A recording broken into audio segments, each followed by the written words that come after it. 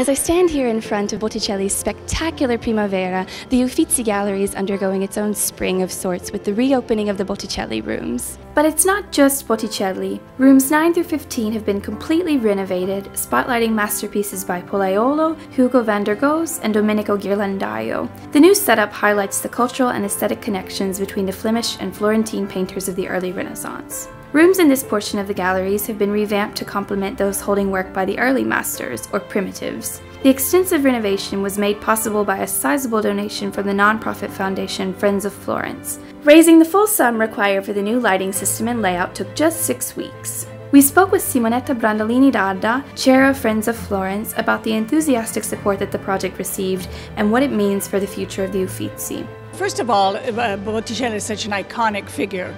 I must say, when we were asked if we would help with this project, our response, of course, was yes, right away. We were able to raise all of the funding in 6 weeks, so almost $1 million, and at that time in euros it was about 700,000 euros.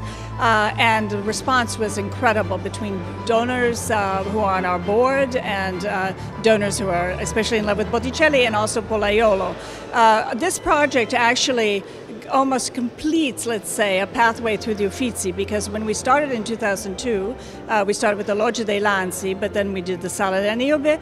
Afterwards, we now have done all of the rooms from the Lippi room, Pollaiolo, to this beautiful Botticelli, to the room next door with the Van der Goes, and also the Tribune, of course, which was one of our 10th anniversary projects. I think it's very important to consider how technological these are. The lighting, the protection of the paintings, the quality of the air, just the general visibility of the paintings is so enhanced that I think visitors will really be impressed, first of all, and also delighted that they can finally see the paintings in a way that behooves the actual artist and the paintings themselves. Director of the Uffizi, Ike Schmidt, filled us in on the rationale for the room's new layouts, as well as his vision for their futures. Well, the most significant changes is that the great and famous, most celebrated masterpieces are being used as sorts of magnets. You can see them from the neighboring rooms.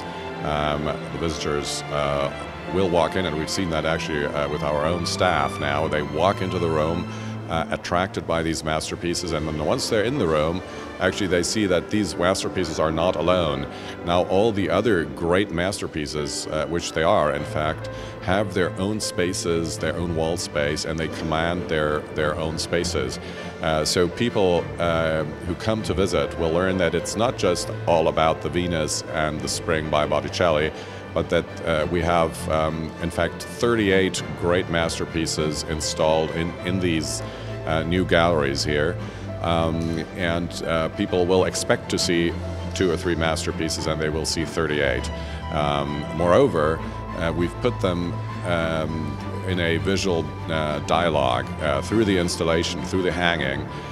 People will automatically, even without reading anything, just by looking, you can make comparisons with early works by Botticelli, late works. How did he change from the 1470s to the 1490s, for instance? Or similar subjects in different topics, something that A.B. Warburg was very much interested in, the great scholar who worked 100 years ago on Botticelli, for instance, to how the figure of the angel and the Annunciation shown arriving just in a very, very similar way as Zephyrus does in the painting of Spring. So people will be enticed to make all these connections and then to learn about all these works and to see them really as a cultural process, as a process of exchange. We have one room which is dedicated to the exchange between Italy and Northern Europe, especially the early Dutch and the early Flemish paintings by Roger van der Weyden, Memling, Hans Memling, and Hugo van der Goes. So with these juxtapositions, new meaning is being created, but especially the visitor is activated to do it, and everyone will do it in a different way. That's these spaces are now far more creative spaces than they were before.